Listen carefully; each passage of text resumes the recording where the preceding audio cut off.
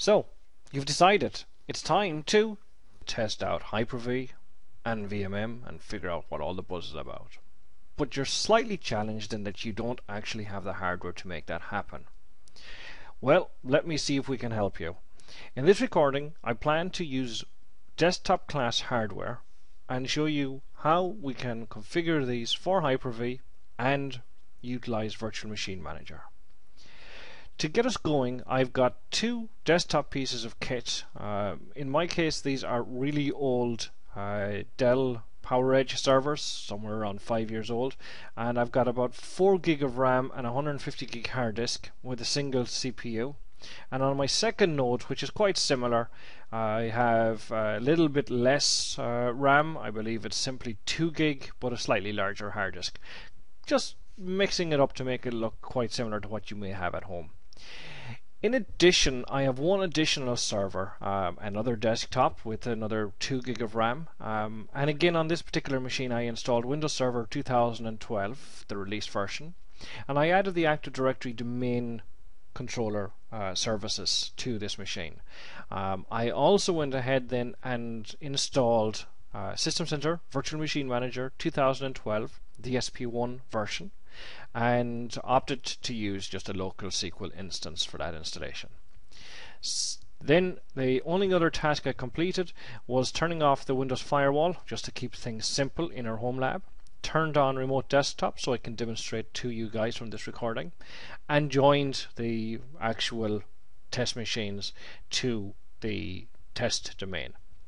So just to recap, 3 workstations, all low spec, and I have simply installed Windows Server 2012. I haven't deployed any Windows updates or any of the hardening stuff that one would normally do, and I'm using what is essentially desktop class equipment.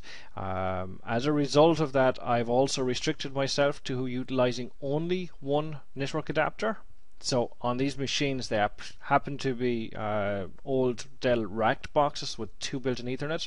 I've disabled the second Ethernet on them. The idea being that in your case you may only have desktops with a single Ethernet. And I am going to try and do this configuration under the assumption that you don't even have managed switch gear, so simple 20-30 buck network switches to do this job. Okay, so that's the baseline. That's where we're going to work from. Let's see if we can bring this challenge to life. Virtual Machine Manager is where we're going to start doing most of the work, and the very first thing that I'm going to do in Virtual Machine Manager is I'm going to try and add our 2 new hosts. So first things first, I'm going to click on the ribbon. I'm in the fabric view of Virtual Machine Manager. I highlight the hosts and I'm going to say I want to add my Hyper-V hosts. Because we joined the systems to the domain, the first option in the wizard is the most appropriate, and then we need to provide some credentials that VMM can use to connect to the VM hosts. Now, in a production environment, this would generally be a special account. However, since I'm working in a test lab at home just to prove the concepts, I'm going to just utilize the domain administrator. I'm going to make a role for that, and I'm simply calling it the VM admin access role. And I'm going to provide the domain details for my administrator. So it's DigiNerve Lab and administrator, and a very secure password.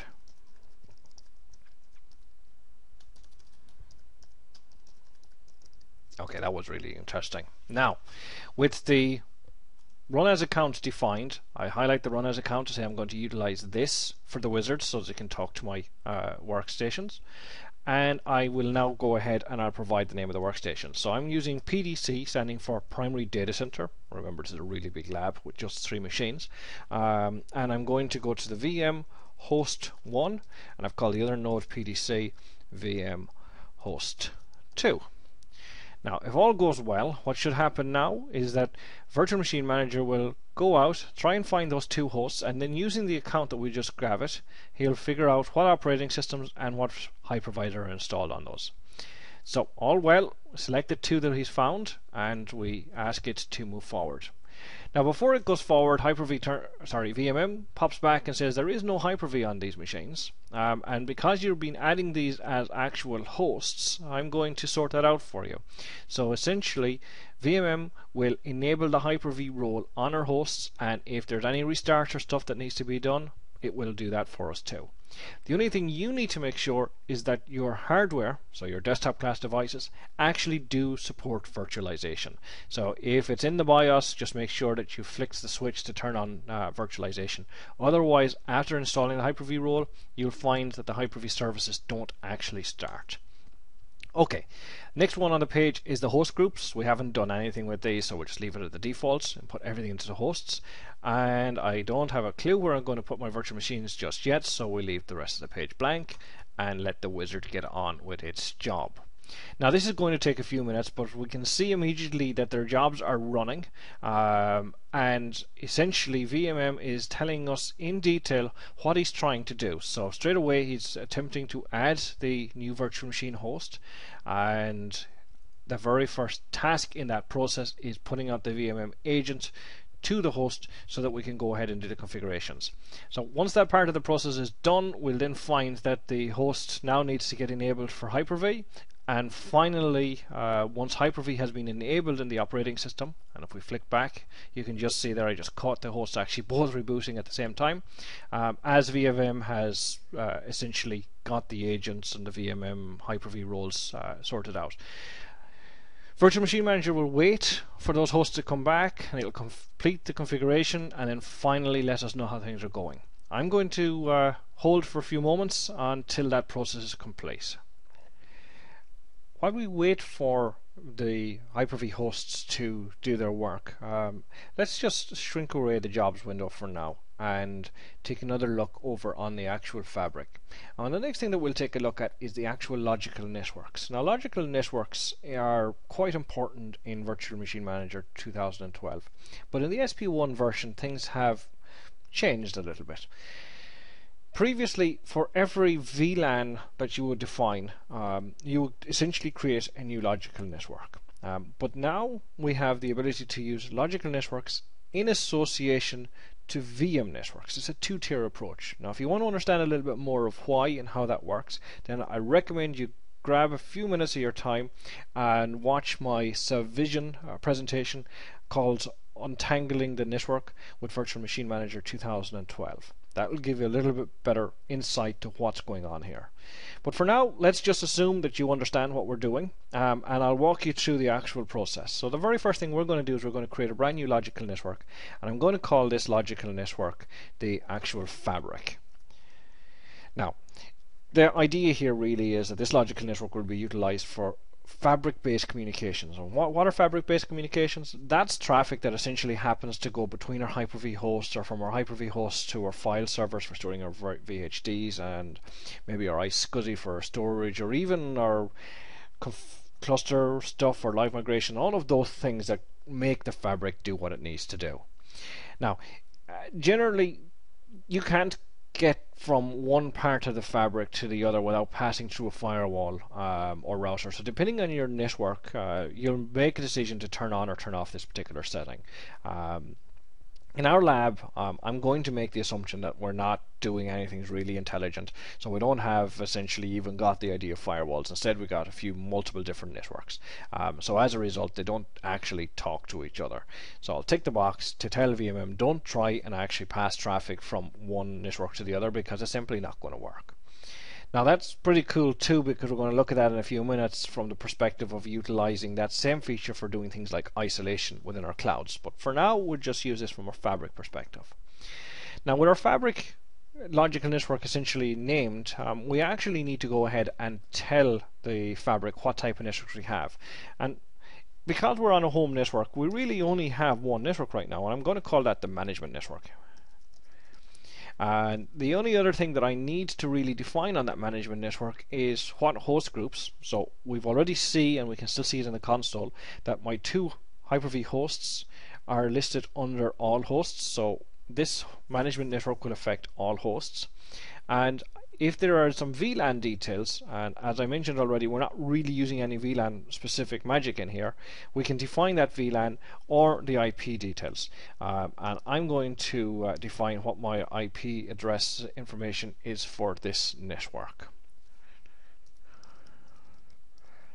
/24. Now obviously you're going to change that to match up whatever you've got in your environment. Now if you've got additional networks that you want to embed into your environment, for example, we might want to do, for if we were building a cluster, we might do a cluster heartbeat, and again you would define how many hosts will be able to see this particular network.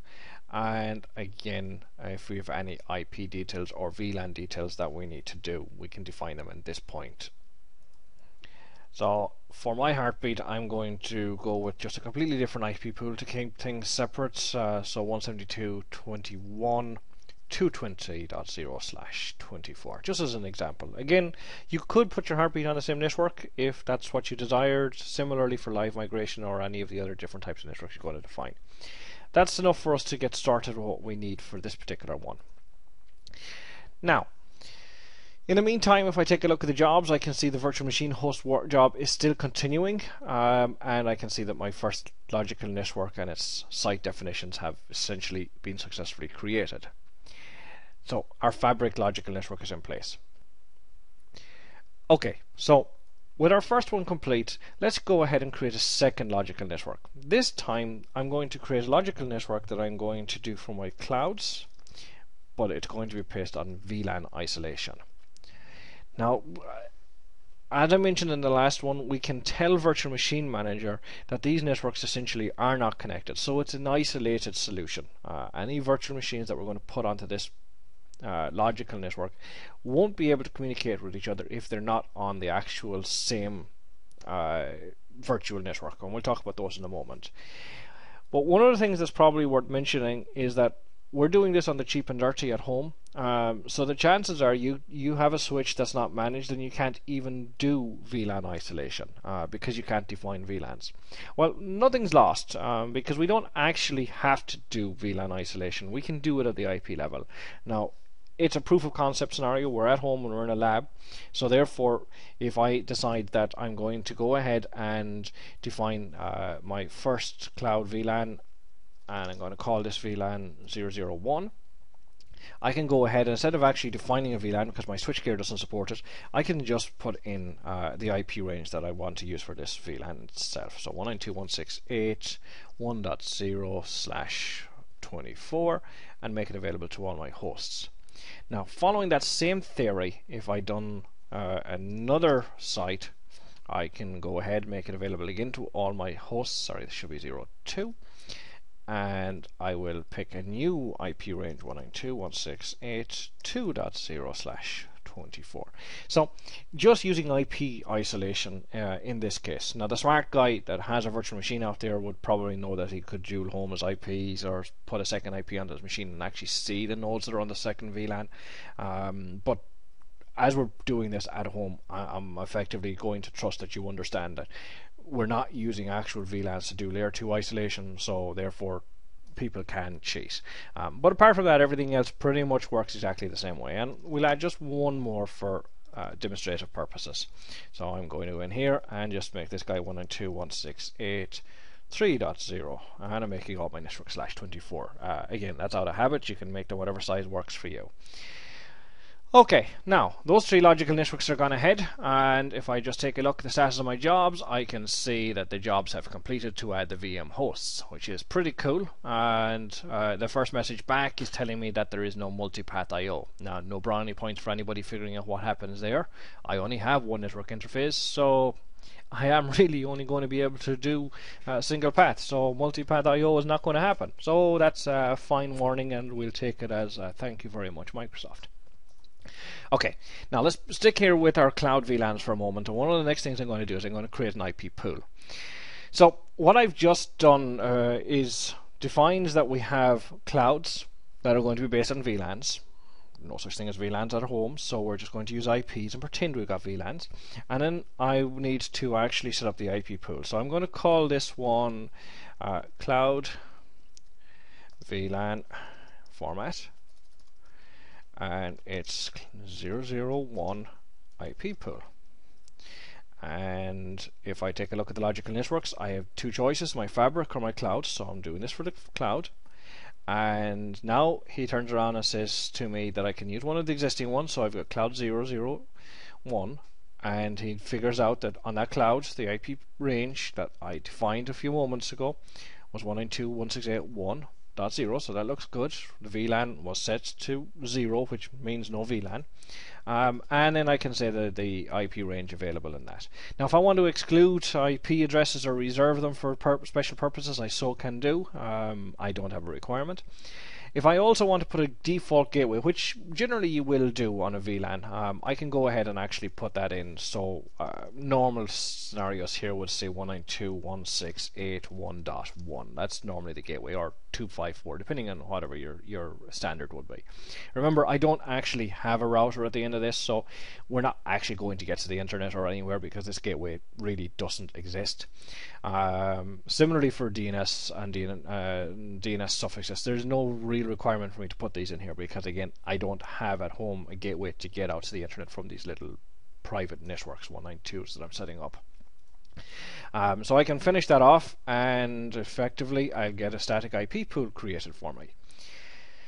Now let's rinse and repeat, and we can do the same thing for each of the other two clouds. So again, cloud VLAN number 2 IP pool, and if I click over here, I will now say I'm working on cloud number 2. He determines the IP range is correct, and he also sees the starting and ending IP addresses look good for me. I can again define that we should have a gateway 192.168. This one would finish at 2.1, and finish off our wizard. And then just finally let's do one more just to keep things fully created, and this one is going to be cloud VLAN number 3 IP pool, and once more we're just going to tell him that we're going to use the VLAN that we've defined. It's already got the right IP range, it's got the right starting and ending IP addresses. I'm going to be a good guy and put in the gateway 192.168.3.1. Again, doesn't really exist, so we're never actually going to get out of this network, and we are done. So that's effectively our 3 VLANs put into place. Now the fabric side I didn't bother making IP pools for, because I don't have to. I'm just doing this to kind of prove to us that we can actually use IP pools for DHCP or static assigning IP addresses to the machines that we push into our cloud. I could of course do the same thing on the fabric if I wanted to. There's nothing stopping me, so I could go ahead and do a fabric management. Oh, there's no K on the end of that. IP pool. And on this particular one, I could say that I have a management network is the one I want to use. There's the IP range, looks good. Again, we're no VLANs because our switchgear doesn't know how to deal with this stuff. And I have starting and ending IP addresses. And in this case, I might decide that, you know what, I want to actually make sure that I'm only going to reserve IPs from a specific part, because I've got other stuff that may be running on my network. So 172.21.10-1 .1 through to 172.21.10.230. They're not available, so it really only leaves me with about 20 IP addresses left at the end of the range that I could potentially use. So say fine. Now there is really a gateway on this one, and the gateway is 172.21.10.1. And as far as a DNS server, that's the DNS IP address, so it will be 172.21. And in my environment where I set up my Windows server, I was using the address 10.221.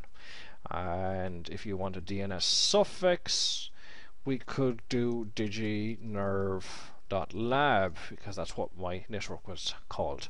So happy days, everything looks good, and we can finish that one off.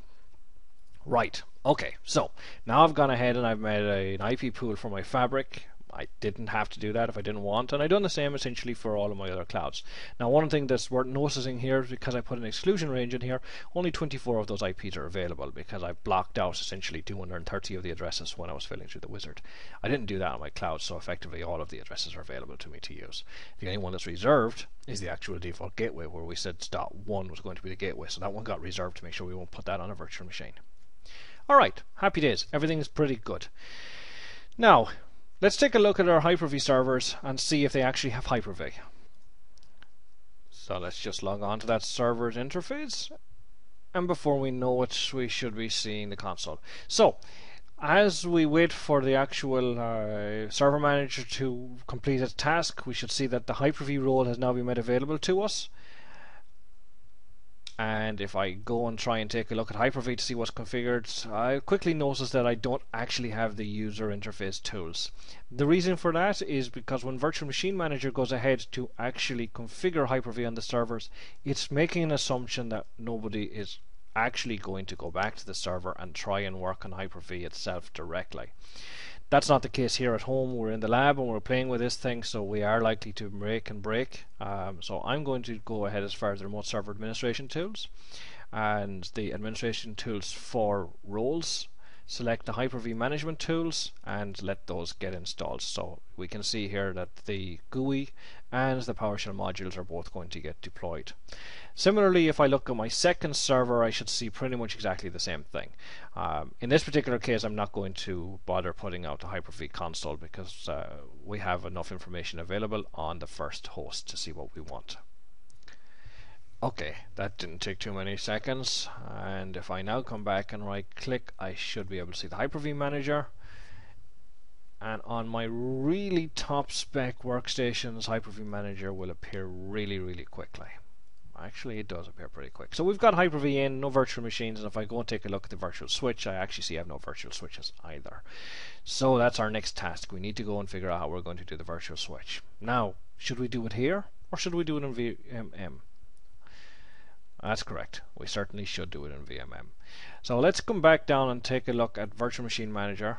We're back still in the Fabric view, and this time I'm going to go down as far as port classifications.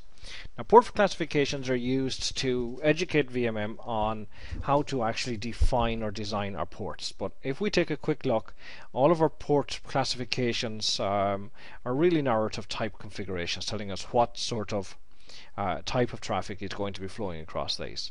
The first thing that we need to do, however, is we need to go to native port profiles. And when I look at the list of native port profiles, I find that they're all for native virtual adapters. That's no good to me. I need a physical adapter port profile. So let's see if we can make one of those. So let's right click and create a native port profile.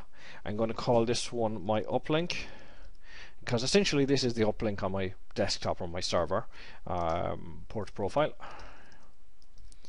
And I am basically going to define that it will be an uplink. By default, he's offering me yet another virtual adapter type profile. In this case, then he wants to know how are we going to do our load balancing. Now, the default Hyper-V port is the correct option in 90% of the cases when you're using Hyper-V. And how are we going to do our teaming? Well, we'll do it switch independent quite simply because we're not really going to team. Switch independent is utilized normally when you're using two different switches and trying to distribute the actual team, the two interfaces, onto two different switches. In my case, I've only got one network interface in each of my Hyper-V hosts, so this stuff is pretty much irrelevant. Now, the next question in the wizard is really asking us what networks can actually go across this link. So at home, we are going to send across my three different clouds I've just created, my management, of course, so I can get to the host, and if I decide later on to cluster the stuff, then I can also send the cluster heartbeat. If there are more networks or logical networks that we define as we move forward, we can add them back in here again a little bit later on. The other thing that we're going to tick is this little box down the bottom corner saying enable Windows Network Virtualization. This essentially tells Virtual Machine Manager that when you're configuring that port on our Hyper-V servers, that we want you to make sure that you enable the network virtualization features there too, because we're going to look at software defined networks. Okay, that's all there's to that, and yet another job completes nice and green. With that job in place, we can take a look at the next step, which is essentially building our logical switch.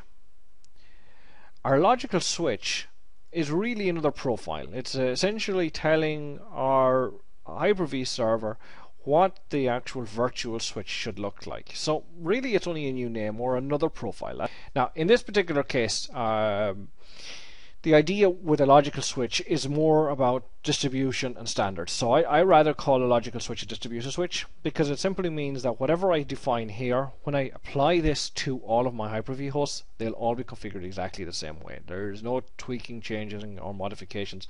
If I make a change on this, it will make a change on each of the Hyper-V hosts. And that's kind of cool, especially when we think about the likes of those port profiles a few moments ago, when I need to add new logical networks. I don't have to go to each host separately and make those changes, because it will be attached in a few minutes to this logical switch. And we will then go ahead and attach the logical switch to each of our hosts, and we'll do that once and it'll be done. The next thing that we need to figure out is there any special switch extensions, because this is an extensible switch. It's one of the new features in 2012 where we can make more things happen. So out of the box we got two. There are third parties delivering additional ones. For now I'm just going to go with the defaults and accept what Microsoft is suggesting. And then we got to define, are those uplink ports going to be teamed? We've only got one network interface, so we're not going to team. Now it's probably worth noting here that you can't change your mind. If you decide that this is likely going to be teamed in the near future, then make this a single network interface team to start with, and make sure your switchgear is ready to deal with that. Otherwise, if you do need to change your mind, you're going to have to delete the logical switch and start again. So just to highlight that one out there. The other thing is we're going to do is we're going to add up the port profile, which we defined a few moments ago, and again we can see that all of the bits and pieces that we said are going to communicate, and the fact that it will support network virtualization, so we'll add that in. And on the next page we get to talk about any particular types of classifications. So that's what we looked at a few moments ago, the types of traffic that's going to go across this thing. So I'm going to basically just say that for now the only thing I really care about is the host management classification, and I will include that for host management as well when I make virtual network adapters, because we're going to need to make one of those in a few minutes. In addition to our host management, other type of stuff that might be going across here, for example, might be just high bandwidth virtual machines or low bandwidth virtual machines, or any type of virtual machines. So I'm just going to say that my virtual machines are going to run across here, and they will probably want to use the high bandwidth profile. Now, why am I doing this twice? Really this is about lying to your end users. I think that's probably the nicest way I can put this. A port classification is a label. So I can turn around to the user and say that you're getting high bandwidth, but behind the scenes you actually have a port profile. And the port profile is the one that actually does the work. He turns around and tells you if there's a QoS setting. So I could actually assign the low bandwidth adapter profile to the high bandwidth classification. The user is going to see the classification, so he's going to think, oh cool, I got the high speed bandwidth stuff, 10 gigs, happy days. But behind the scenes, you as the administrator being very sneaky, you've said, sorry, we got a 1 gig uplink, dude. There's no way I can be offering you anything more than that. So we do a little bit of twisting the truth and hide it behind the scenes. So that's what that one has done for us. Right, so now we are one logical switch in play. We have our uplink port profile. We've took a look at our port classifications. So let's just go back for a second and take a look at that port profile that we suggested we might use, which, if I remember right, was called the low bandwidth adapter. So let's just double click that one, and here you can see what we really talk about: the minimum amount of bandwidth, maximum amount of bandwidth that we're going to offer to this particular port profile, and some additional settings. So again, if we had hardware that was smart enough, we could turn on and off things like VMQs and IPsec offloading and stuff like that. Also on that profile you could turn around and say that, well, we're not going to allow the guy run DHCP or routers within the environment, so I can turn those things. So if he built a virtual machine, turn on DHCP services on that thing, we effectively are going to filter that and not actually offer to any of the other VMs in his cloud. Okay, now that we've got our logical switch and we've took a quick look at our classifications, as I said, lying back to the user, we tell them that's what we do, and if I come back in, you can see it is nothing more than a label. There's nothing in here other than a message that I'm going to show to my users. We need to take that logical switch and make it work on our hosts. So let's pivot over to the host view, and I can see my two Hyper-V hosts, and I can see that there's one network interface each, and I can also see there's an error message telling me that there is no connection yet to a logical network. Okay, so we're almost there, and we're kind of ready to do this, but before we do that, I'm going to switch my pivot over, and I'm going to go to the VM networks, because before we can do anything, we really do need to make a VM network, and we're going to make a VM network for the fabric, and I'm going to call this one my management network. And you're kind of asking yourself, why am I doing this? Well, it's actually really easy. Remember when we built the fabric, we put two sites in there. We said one was going to be the management, and the second one was going to be the cluster. Well, now I actually need to bring this to life. So I'm going to now turn around and say that I want that management network that we put onto that fabric to be bubbled up. So effectively I'm now making this available for me to use. So I'm turning around and I'm saying that I want a VM network. It's called the management. He's picked up the correct subnet VLANs and he presented it as an object back in VMM. That's not really too complicated, is it? So let's do that again, and we'll think about the other one that we'd done, which was the cloud. So I made a cloud VLAN network, if I remember right, 001, and it was on the logical networks for the clouds, and in there I did have the ability to select between the three different VLANs I created. So I can make VLAN 1 and bring it up to me, and obviously because I've got two more of them, I could go ahead and do the same thing again. Cloud VLAN 002, and of course this one is going to use 002. Now if you notice, the automatic one basically just checks and pulls one out of that list automatically for me, and he works in sequence, and if one's been deleted, he'll put it back in the list so I can use again. I want to be in control, so therefore I'm actually specifying exactly what I want to do, and I can keep going and define 003 as well as I start building my clouds, but we'll come back to that later on. Now let's go back to the fabric, because you're going to see now why we've done that. So we're still in the host pivot. I can see my network interface, and on host 1, if I take a look at the properties in host 1, I'm going to go down here as far as virtual switches. So we need to configure the virtual switch on the host, and to do that we're going to use that logical switch. Now remember, I said a logical switch is a distributed switch or a profile. That's all it is. So it's going to tell us how we're actually going to define that virtual switch on the host. So I made a logical switch, we called it the extensible switch, and he's now offering me the list of interfaces that are available on that host. There is only the one interface, which is the actual physical one, so that's pretty cool.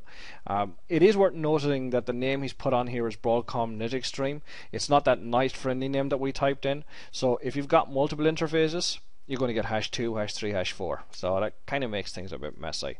And obviously, uplink port profiles, we only have the one. Remember, this is what we define. Will we team it? Will we not team it? So we're telling the switch how we should actually prepare the actual interface that we're connecting to. Now the other thing that we want to do is we want to actually make sure we can actually manage this machine. So because I've only got the one interface, I need to actually make another virtual interface on the far side of the switch so the operating system can communicate with VMM. So I'm going to call this one my management, M-A-N-A-G-E, management VNIC. And that management VNIC is going to basically come from the management network. These are the VM networks we made a few moments ago. So I'm going to the management network. And are we going to assign the IP address dynamically or statically? So I didn't bother making anything fancy here. And I also wanted to pick a profile, so this is going to be for host management, so that's the profile I'm going to use. Okay, so that's pretty much it. Now if I had gone ahead and defined pools of static IPs and stuff, then of course this stuff wouldn't be grayed out and I could go ahead and pick those things. But for now that isn't the case, so they're grayed out, and the system will pull them out for us. Okay, now at this point in time we're about to start changing how the networking works on our host. So if we've got this wrong, what you're going to see is the job won't complete and we won't be able to ping our hosts, and I'll lose RDP remote connection and everything else. If on the other hand we got it right, then we should be able to make our connections back to that host. So let's Click the OK button. Let's check the jobs queue, and let's wait and see if this thing completes. Okay, fingers crossed, and yeah, it looks like the properties of the virtual switch job has actually indeed completed, and I can see that all of the bits and pieces went in. It installed the extension. So the first extension he installed here is for DHCP, and the second extension is for network virtualization. He's configured it, and everything looks hunky-dory, so we didn't mess up here. And let's just switch back. So I did lose RDP connection. That's probably when he killed the network as he rebuilt it. So let's see if I can log back in. And if all has gone well, let's click now again on the virtual switch manager, and I can see my extensible switch has now been created, and I can see the tick boxes in place so that we can actually manage the operating system. So essentially we've done everything we need to do to make this thing work. Now at that point in time, if I take a look, I can see that new extension gone in here for the DHCP that I mentioned, and the Windows filtering. So we are set. Everything is hunky-dory. So that looks good on the first host. So now switching back to VMM, switch back to the Fabric view, keep the pivot on the host.